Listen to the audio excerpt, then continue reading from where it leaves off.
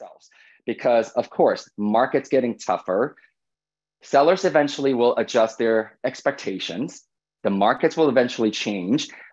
Prices will eventually come down as we go into this recession. I know I'm being very bold here and I'm okay with that. And you can agree or disagree. That's completely up to you. I just really want to walk you the thought process. And rates gonna go up one more time while the value is kind of unsure. And the other thing is nobody's got a crystal ball. We don't know how many more rate hikes are going to happen.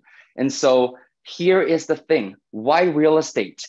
If all the challenges are in front of us, why are we still choosing real estate?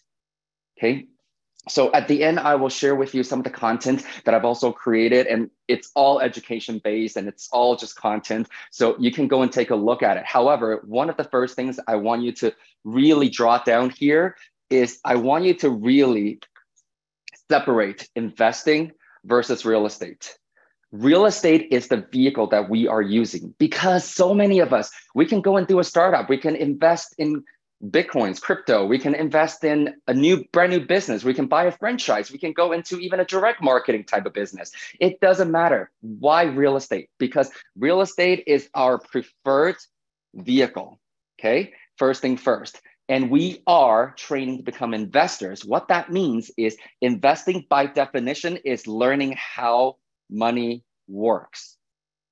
Learning how money works. So with that said, I'm going to share with you the two biggest main priorities, the main priorities that we look for as investors. So it doesn't matter which market you go into or what kind of economic conditions you're going into. First thing first, we are looking for cash flow.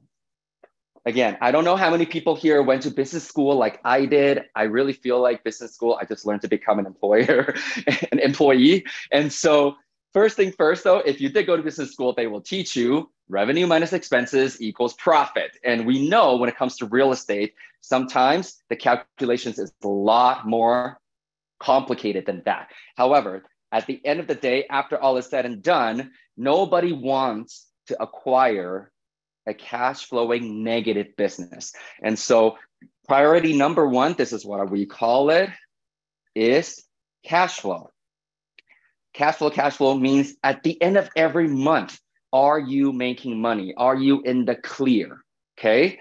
Number two is what we call return on investment or cash on cash. The definitions are actually quite different. However, in the interest of time, I just want to put down return on investment because I think that is a term that most of us can actually understand. Like I said, I will share some additional resources later too. These are the two top priorities. However, I do want to stress this because I get students asking this all the time. And as a student before, I asked my mentor that too, is, oh my God, it is so hard to find a deal that will check off both boxes. It seems like there is an inverse relationship between cash flow and cash on cash return or return on investment. And that is the true nature of the beast. And this is also why it is so important for all of us to understand why we are investing in the first place. Now, I always like to say this, I'm not one of those, trainers, coaches, mentors that tells people that you have to walk away from your job. You have to fire your own boss. I mean, I wanted to fire my own boss because I didn't like the politics that was happening. However, I never got the opportunity to, even though I declared financial freedom, because I was actually laid off, which was sort of the best of both worlds looking back now. However, the point here, though, is that when you are looking at every single property, and I think Mikkel touched on this point earlier too, is that you have to treat every single property like a business. More importantly, like a viable business. A viable business means that you need to be able to know that it's either going to cash flow from day one, depending on the strategy, or you know that after you've gone through the BRRRR process, it is going to cash flow, meaning you already know that this is going to be a proper asset for you. And that also comes back to, if we were to call this lesson number 2, lesson number 2.1 definitely is the definition between asset versus liability. It's got that slant going on. Liability. Okay, there we go. If it's not producing the profit that you need, obviously it's not a viable business, meaning it's a liability. Okay. And so this, I hope, is really, really straightforward. I'm just setting down the foundation. Now, a couple of things that I think I really want to share with everyone tonight, though, is okay, how do you make offers? How do you make offers in a situation like this, in a time like this?